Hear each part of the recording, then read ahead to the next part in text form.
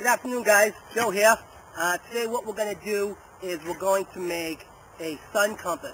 I had a couple of guys comment on one of my videos about how I use the compass, but sometimes you might not have a compass, so I'm going to show you an easy way to get general direction, north, south, east, or west, by making a sun compass.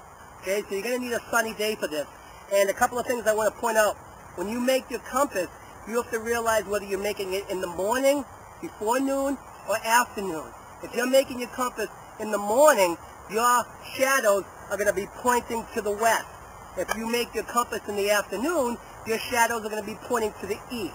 So that'll help get you oriented to your compass so that you know which way north and south is, okay? Most of the time you'll have a gut feeling which side of the face your sun is on, what side, where the sun came up, and that kind of thing.